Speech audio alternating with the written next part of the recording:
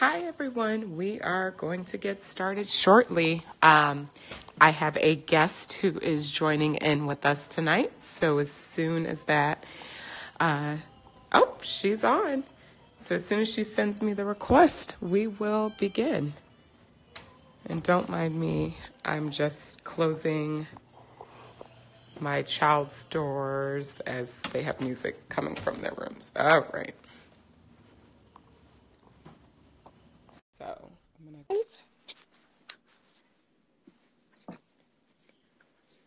And it should connect. Okay. Okay. Well, hi, how are you doing? I'm wonderful. I'm trying to figure out how to. There it is. I guess I'm in your view now, right? Yep, I can see you. All yep. right. Good evening. God bless you. I love you. Thank you. God bless you too. Good evening. How you're doing? Okay. I'm doing wonderful. Thank you. Okay. So what I'll do is I'm going to go ahead and just kind of introduce what we're talking about tonight, so people know who are tuning in, Okay. and then I'll have you tell us a little bit about yourself, and then we can jump into your questions. Okay. So, hi everyone who's tuning in. I'm Cecily Ganhart. I am a maternal fetal medicine physician who has an interest in obesity medicine. As always, I have our lovely medical disclaimer that none of this constitutes as personal medical advice, since I don't know your history and I don't have access to your medical records. So this week, what we're going to do is switch it up a little bit, and I have a guest on tonight who also follows the webpage and the Instagram account. And we're going to be going through a few questions and answers. And then if we have any time at the end, we'll take some of your viewer questions. If not, if we don't get to questions that were submitted during tonight, I'll review them and then I'll post the answers over the week to the Instagram. So, all right, with that, Frances, would you like to begin and introduce yourself? Good afternoon. Good evening. I'm in California, so we're a little bit different timing. God bless you. I love you. I am Madonna Minister, Reverend Frances 31 Days Mills.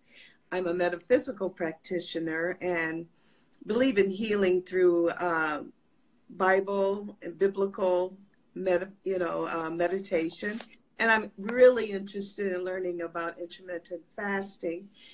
We've talked about fasting and prayer being one of the methodologies for healing. So I'm just excited about meeting you, doctor, and learning more about intermittent fasting. Great. Thank you. So what we can do then, we can begin and discuss some of the questions that you had. I began reading and watching the book that you recommended. And one of the things that stood out to me that I thought I could use a little bit more understanding about would be the hypothalamus. Mm-hmm. Okay. How it works and how it is used for, how it affects our fasting and health. Okay. No, that's an excellent question. And you're right, because I think once you start diving into fasting more, there is a lot of science behind it. And so some of the systems that they'll talk about are the endocrine system or the hypothalamus, or also a lot of people may have heard of the HPA axis, the hypothalamus, pituitary, adrenal axis, where people talk about fight or flight responses and things like that. So just to give kind of like a high level overview, so we have the hypothalamus, and I did make a diagram. I'm going to see if I could switch my camera on here. It's not an all-encompassing diagram of all the organ systems, but it will probably help make the question answer a little easier. So we have the hypothalamus, and if we think of the hypothalamus here kind of as the control center or the command center and it basically receives peripheral signals from the body, also from the brain, and it integrates them, and it's kind of like the boss, is how I think of it. It regulates our endocrine functions by providing secondary signals to other systems. So, for instance, underneath you'll see the pituitary, and the pituitary is kind of how I describe as the project manager. So you have the boss, but then you have the project manager who gets feedback from the boss and then kind of directs all of the people who were on that team. And that's kind of the easiest way I can think of to explain it. So for instance, we hear about the thyroid, which is down here, an organ that receives signals from the pituitary, but in order for the pituitary to signal the thyroid to either make more thyroid hormone or less thyroid hormone, that is getting that feedback from the hypothalamus. So really the hypothalamus serves as a coordinator between the brain and then also receiving peripheral feedback, whether that be from our gut, right? Whether that be from stress hormones, and it kind of up-regulates or down-regulates the functions and hormones that are being sent from the pituitary. Okay. That I think would take a little bit more study on my part. I'm kind of understanding what you're saying. Okay, then explain then, how will fasting interact with that system of the hypothalamus gland Right. and the pituitary gland? Right. So, for instance, with fasting, what we think happens is that it increases insulin sensitivity. And so, insulin being either high or chronically elevated, and the fact where your tissues are no longer responding to it, makes some of these secondary processes down here think that they have inadequate amounts. So the example I'll give is for thyroid disorder, for instance, hypothyroidism, meaning that you're not making enough thyroid hormone. So if that is happening, we'll notice that whether this is chicken or the egg, but weight gain is a common symptom or a feature that you'll see in people with hypothyroidism. So if the school of thought is that if you are suffering from obesity, you may be making enough thyroid hormone, but your body senses a relative hormonal deficiency, which then in turn has your pituitary secrete more of a hormone called thyroid stimulating hormone, which is trying to get the body to make more thyroid hormone.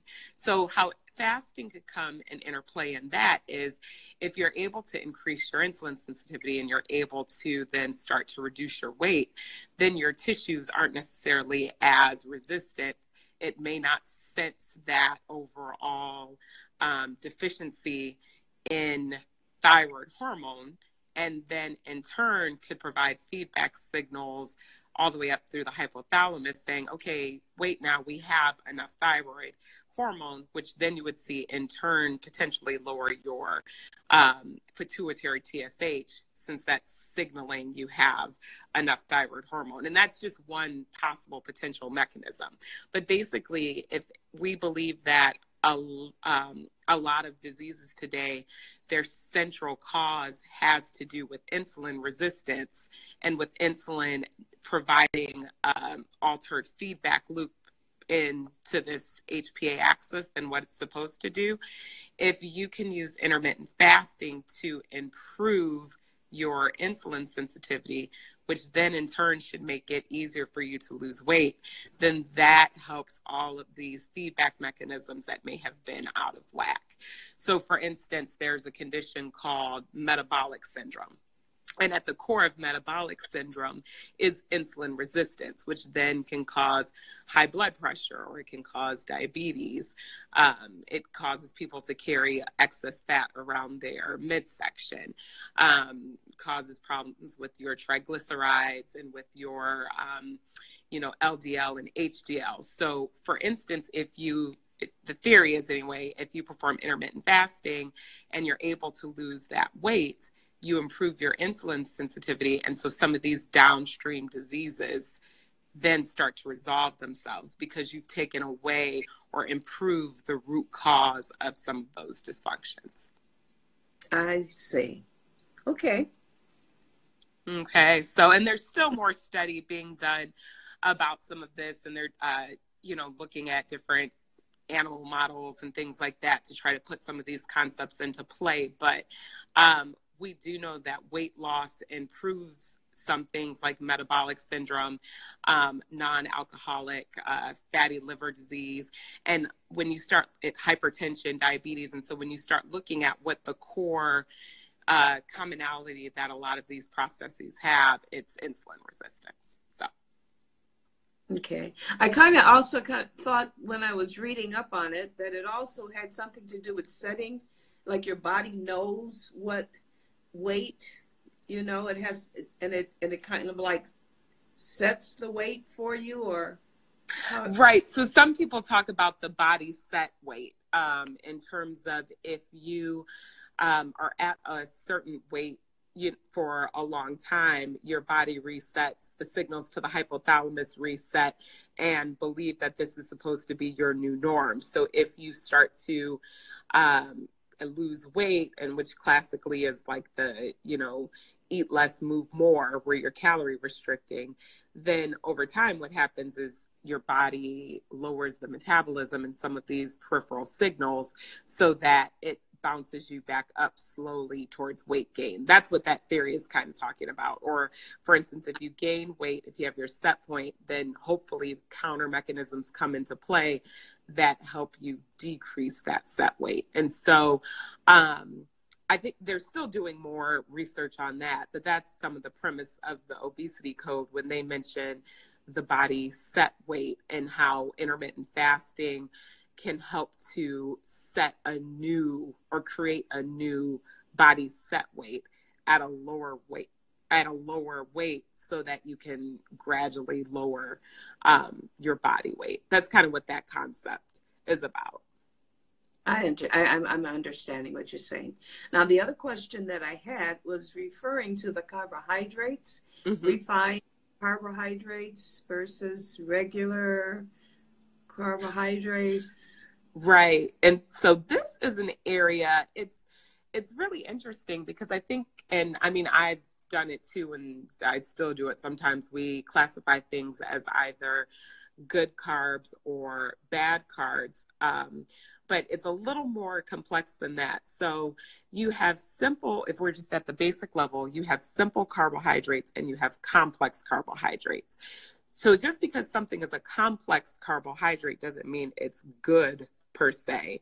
And just because something is a simple carbohydrate doesn't necessarily mean it's bad per se. So all a simple carbohydrate means only has either two sugar molecules bound together in its chemical structure, and then a complex carb should have 3 or more molecules.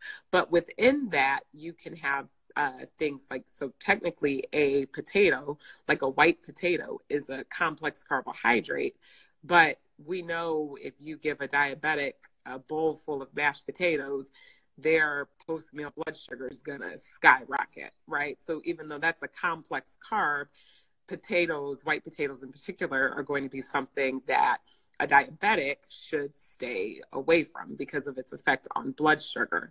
So then what I think people are referring to more when we talk about, good carbs versus bad carbs are the refined carbohydrates. And so what a refined carbohydrate is typically a carbohydrate that's been processed. It's either been stripped of that outer covering, for instance, like whole grain wheat versus white bread, right? The whole grain wheat still has the husk and all of that into the grounding process of the flour versus with white bread that has been removed. And so with refined carbohydrates, the thought is that when you eat those will more rapidly be available in your bloodstream as glucose. And if we believe the theory that insulin resistance plays a role in obesity and disease, you don't want to constantly eat foods on a regular basis that spike your blood sugar, up and down, because that causes multiple insulin responses. I think potentially a better way to look at the carbohydrates is to do more of whether it's a glycemic load or the glycemic index. So, and people debate about this, and that's the problem with a lot of nutritional science, is we all are debating, right? Or, we're still finding out what the perfect thing is. So what the two things that we can go over. So you have the glycemic index, and again, that's just a basic amount of how your blood sugar responds after eating a certain meal. And then you have your glycemic load, which tries to incorporate both the quantity of carbohydrate that you're using versus and also the quality of the carbohydrate. So trying to get at more with the glycemic load, kind of that good carb, bad carb thing. But no matter which chart you use, the lower the glycemic index in general and the lower the glycemic load is, the less response you would expect it to have on your blood sugar. Now, there are going to be exceptions to the rule of that, but when you're quantifying carbs, it's also helpful to look at that. Now, an easy thing to kind of do, because all of that can be like, well, do I have to look up a glycemic index every time I eat something, or a glycemic load? And no, you don't have to do that. Typically, if you're eating whole, real foods, those are going to be better for you than processed foods or high starchy foods. And I guess what I'm saying, Dr. Sibley, after thinking of those two items, mm-hmm. I kind of move towards the ancestral eating, mm-hmm. Because I think that as a person that's my age, I've been kind of way without knowing. Well, I guess I'm thinking, I'm eating a balanced diet, mm-hmm. but the ancestral way that I eat is the way that my mom prepared her food and the way that my grandmom prepared her food.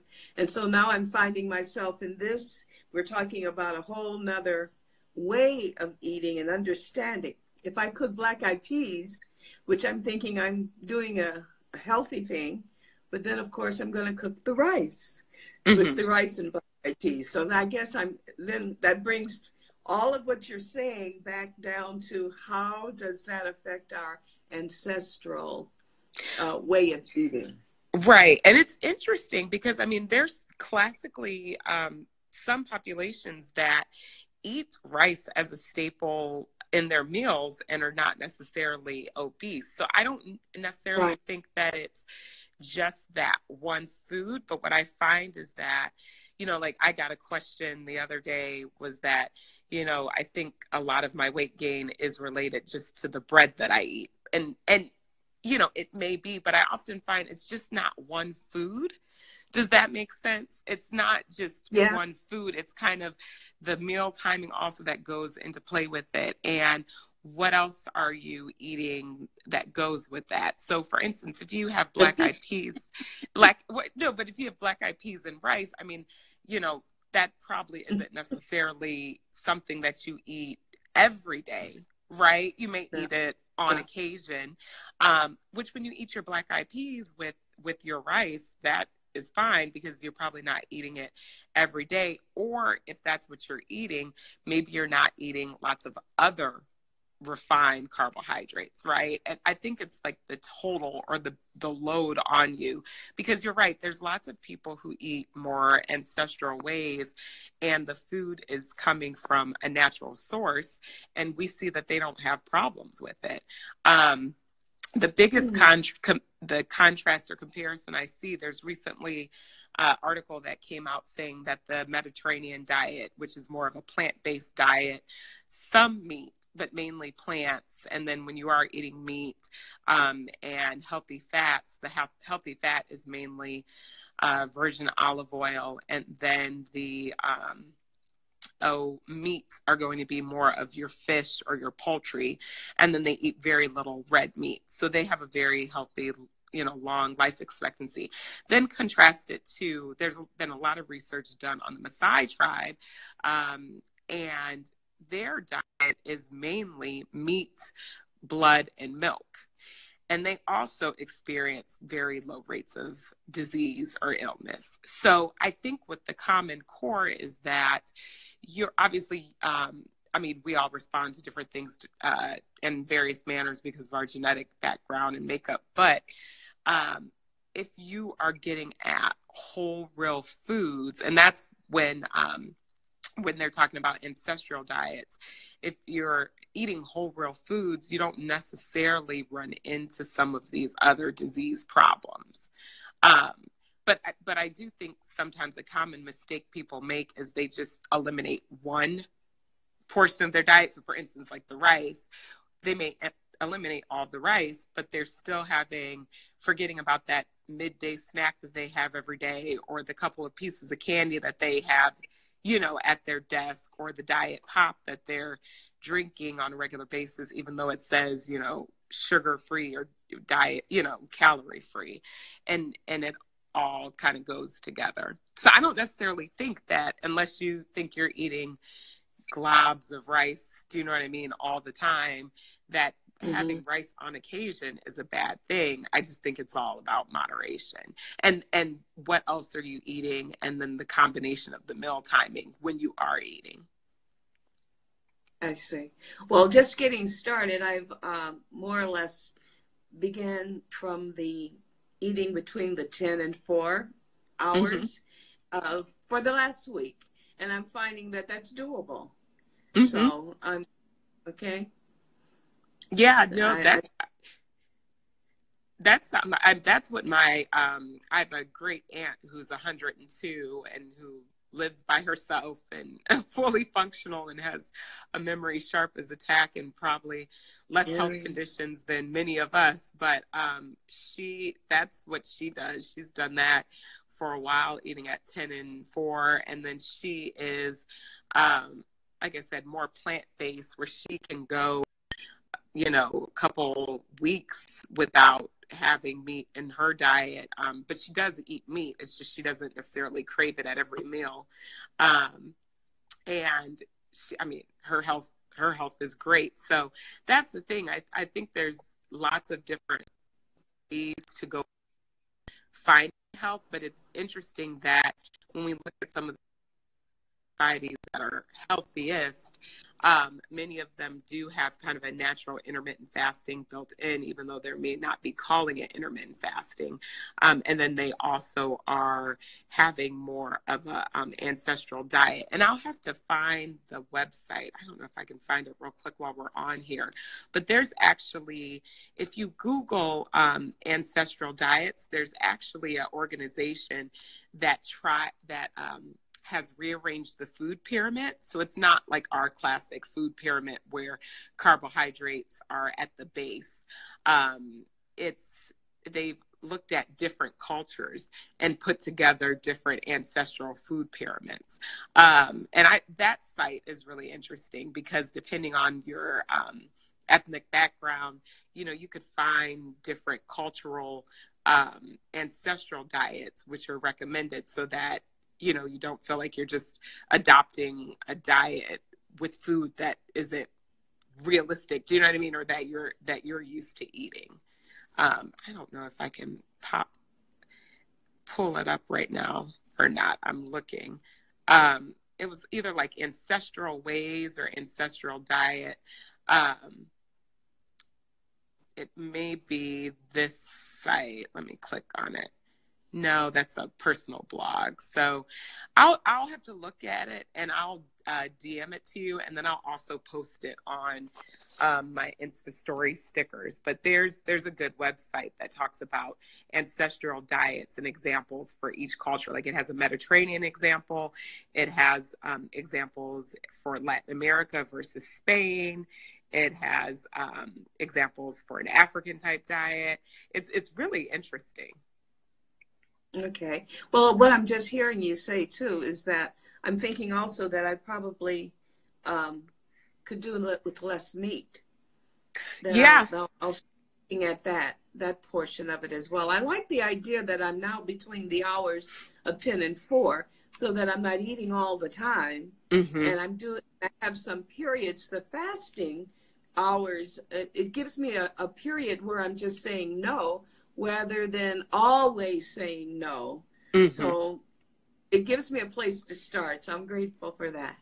Yeah. And then I think too, when you have your eating window, then you can focus on getting more nutrient dense foods, so that's the thing too. It makes meal planning and those sort of items easier.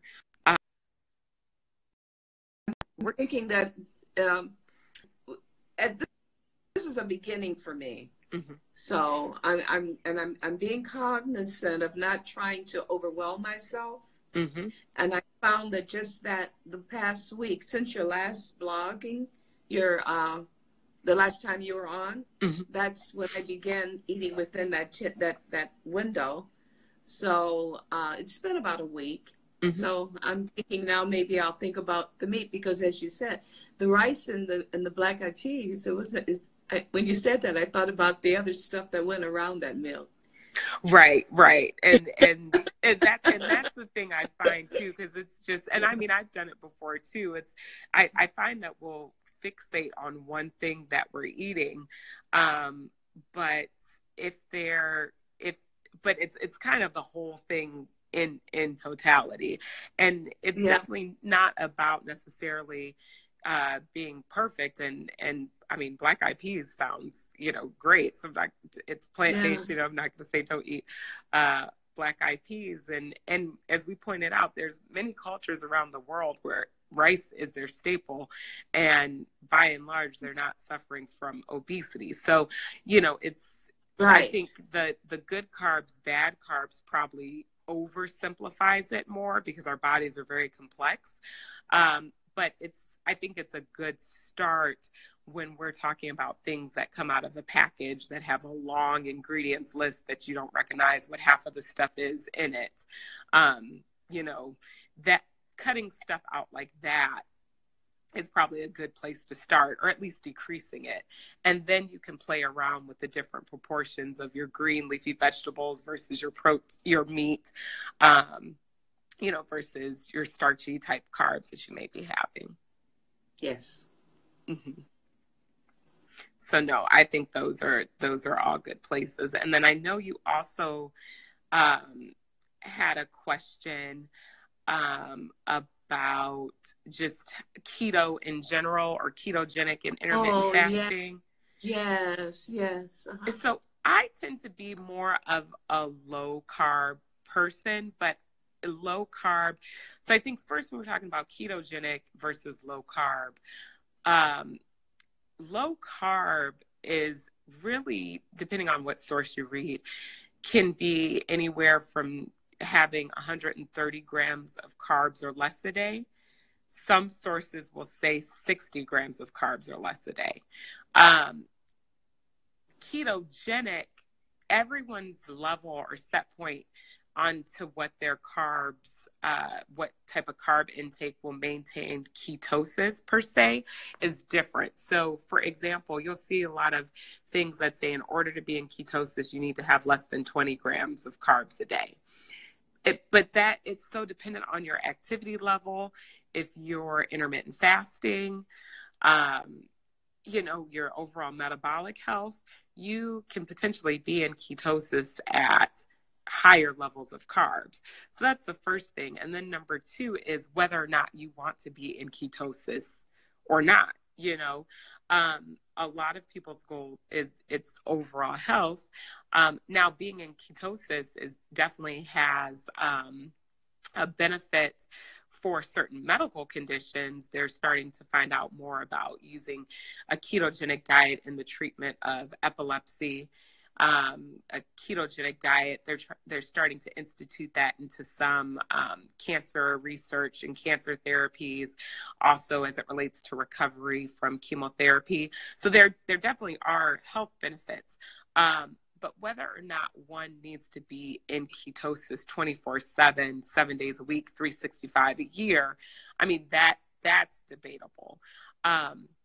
So that's kind of a tangent. But when you think of the ketogenic diet, basically what's happening is rather than your body running on glucose, it's running on ketones. So your body has the ability to produce ketone bodies. And that's why there's not necessarily an essential carbohydrate. Now, carbohydrates have other antioxidants, other nutrients, plants, vegetables, etc. But you could technically survive not eating a single carb. That's because our body, through a process called gluconeogenesis, gluco meaning glucose, neogenesis meaning to make or new, that our liver does that. And so our body can synthesize all of the glucose that we need to maintain bodily functions. When you're at a low level of glucose, you're at a low level of insulin. And then your body starts to preferentially burn fat. And so that's what keto is traditionally thought of. You're in a fat burning state. So you are fueling yourself off of ketone bodies, and they cross the brain. I mean, so your brain can run off ketones. Again, that's why we think it's helpful with the people with resistant epilepsy, because and I'm not a neurologist, but the ketone bodies help stabilize the seizure activities on the neurons in the brain, then making you less likely to have seizures. So that's keto in a sense. And what a lot of people find just naturally when you are in ketosis, one, because if you're eating meals that have a higher fat or protein content, you're just more full, you're more satiated. And so you're able then to go longer periods between meals. So intermittent fasting just kind of falls naturally into someone who is ketogenic or in ketosis, because some of those hormones that, signal at hunger, like ghrelin, that's a famous hormone, basically, that when ghrelin levels are high, it activates certain pathways that induce hunger. And so if you're suppressing some of those signals with the ketogenic diet, it just makes intermittent fasting easier to do. That's what a lot of people find. So you'll notice people who are keto, they typically don't have a difficult time with intermittent fasting, because they're getting those signals that are decreasing their hunger cues. Now, you don't have to fast to be keto, and you don't have to be in ketosis. You don't have to fast, if that makes sense. But a lot of people just find that it goes together. Okay. I think I'll have to look some of that up. Yeah, in terms of how the role in the different diets. But I mean, I think going back to your point, just eating in ancestral ways. So certainly keto does work for a lot of people. And like I said, I tend to be lower carb. So I am in ketosis a lot of the times. But at the same time, you can also be extremely healthy and do intermittent fasting as a vegan, as a vegetarian, as a pescatarian, or as someone who still eats meat but has more of a plant-based diet. So it definitely isn't a requirement that you have to do or aim for ketosis, and only have 20 grams of carbs a day in order for intermittent fasting to work. Okay. And I think, too, sometimes if people try to focus on doing too many things at once, for instance, if for someone who may have had a pop habit, and a sugar habit. So I'm going to cut out all pop, all sugar. I'm going to fast for 18 hours a day. And then I'm only going to eat 20 grams of carbs all at once. I mean, that's probably not gonna doable. I mean, for some people it is, but I also think you have to do baby steps. And you have to figure out kind of what your biggest problem area is, and then start there. So if your goal is, you know what, I eat a lot at night, because night eating is a big thing where people eat. I mean, there's even a night eating syndrome. And so you don't want, pick something that's realistic that you can start with. So, it's winter right now. The sun is down. Well, now the days are getting longer, but it's probably dark by 5, or most places at least by 6, it's dark. So that could be something. If you're used to eating lots of meals at 8 or 9 p.m. at night, for a week, why don't you see what happens if you stop eating by 7? And then, decrease that to 6. Get the hang of that for a couple weeks. Then say, oh, okay, now I know that I'm drinking a lot of pop, or I see FitMD says soda. I refuse to say soda. I'm from the North. It's pop. But if you, cut that out, then try to decrease that. Hashtag try water. Yeah, hashtag try water. That was my thing this week. Yeah, so I mean, you pick something and then see what happens, because I think that, and I say this a lot, but many small changes over time leads to big changes. And so I think that you pick one thing, whether that's you do it for a week or you do it for a couple weeks or a month, and then add something else. And then over time, now you've either become more of a plant-based person just by making gradual changes, or you've become a low-carb person. But again, what we're trying to do is decrease our reliance on processed foods. So that's I think the big thing with that. And so, yeah, just find, I think whatever way of eating you choose, you just have to find something that is sustainable. Because anything works if you try it for a short time, but you want to find something that you're going to be able to do for the rest of your life.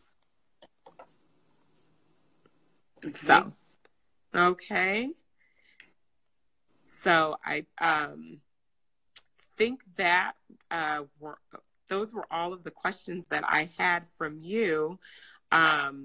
We are running a little long, not that I have, some time limit necessarily on Instagram, but I don't know how long people keep watching after 30 minutes. I'm scrolling through now to see if there were any other questions. It's Nola D. So when you were talking about rice, she asked, what about cauliflower rice? If that would be a good substitute for regular rice. And I would say, yeah, definitely. Lots of people are using the cauliflower rice as a substitute for various rice containing dishes. So you could definitely try it and see if that's something you like. So if you want to do black eyed peas with cauliflower rice, you could see how that works and if you like the taste of it. I've made cauliflower fried rice before as a low carb substitute for regular rice, and it's really good. You can barely tell that you're not eating rice. So yeah, cauliflower rice is a good substitute. And then someone asked, do you have to be fasting to be in ketosis? And the answer to that is no. If you restrict your carbohydrates and then have regular physical activity, depending on what your body weight is, you can induce ketosis without intermittent fasting. And there are lots of people who don't fast, who are keto. It's just a lot of times it goes hand in hand. So those were all the questions that we received tonight. And then I will try to find that link to the ancestral diets that they map across cultures. Because I do really think that is a big component is, for instance, like I said, my aunt who eats at 10 and 4 and is more plant-based diet. I mean, she's 102. She didn't, make her plate and say, I'm going to do a plant-based diet, 70 years ago when she was choosing how she wanted to eat. She ate primarily what was around her, what they grew, and then added on from there. So I do think there's a lot of different approaches to health. But right now, the Mediterranean diet is getting a lot of traction and a lot of press. And as you study that way of eating, that centers on plants as the focus, with meat coming primarily in the form of fish and poultry. So, but yeah, I think that's all I have for tonight. And I think what we'll do is hopefully in the next couple weeks, I'm going to have a few physicians on, it may be towards the end of this month or starting in February, but one physician in particular is going to have a discussion on exactly what it means to be plant-based, because a lot of people are throwing that hashtag around. They'll say plant-based diet, plant-based way of life, plant-based. But I think it would be interesting to have a discussion from a physician who is actually integrating a plant-based way of eating into their practice to discuss what that means, how to get started, what that actually looks like, because I do think there's a lot of misconceptions about that. So hopefully that'll be coming up in a few weeks, along with discussions about BMI, body mass index, or how obesity can affect orthopedic related conditions, and just try to get more information out there about why we should even care about the things that we're eating, along with how to actually implement a change in a diet that might be sustainable using some success, or diets that are backed by science and data. So I thank you so much for joining me. Thank you for the information. Right. I'm so grateful for it. Oh, no problem. And I hope this continues to be an informational chat for everyone, and to everyone out there listening, and then to you as well, Francis. Everyone have a great week. God bless, and happy fasting. All righty. Thank you. All right. Have a good night. Good night. Bye-bye. Bye.